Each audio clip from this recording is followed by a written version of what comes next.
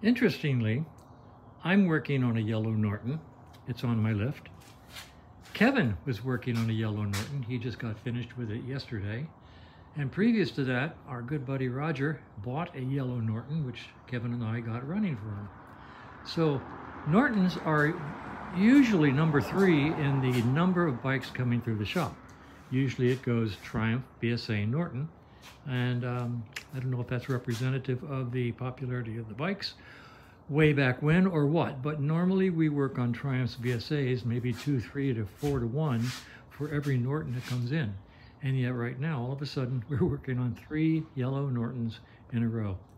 Just sort of cool. Anyway, the following is a test ride that Kevin did yesterday on the yellow Norton that he was working on.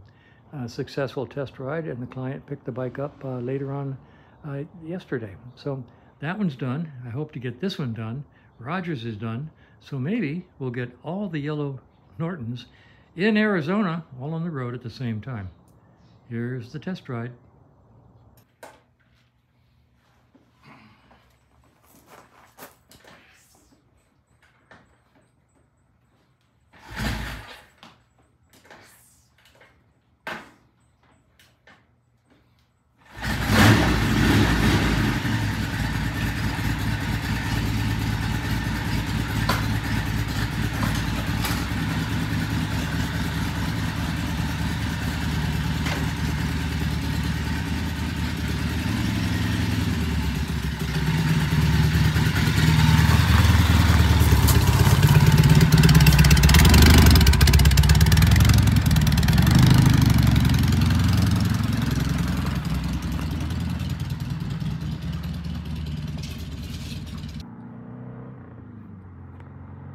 Oh, here he comes, under power.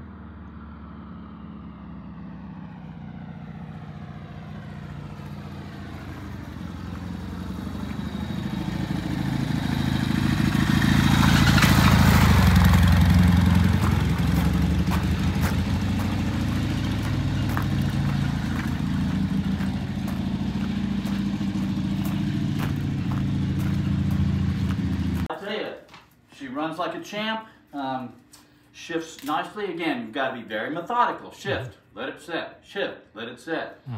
That's the second longest test ride I've ever done, and no problems. I'm not seeing any oil,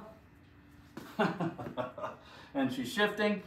So for 10 miles, she's good. I can't guarantee 11 miles. All right. But she's looking good. Calling it good.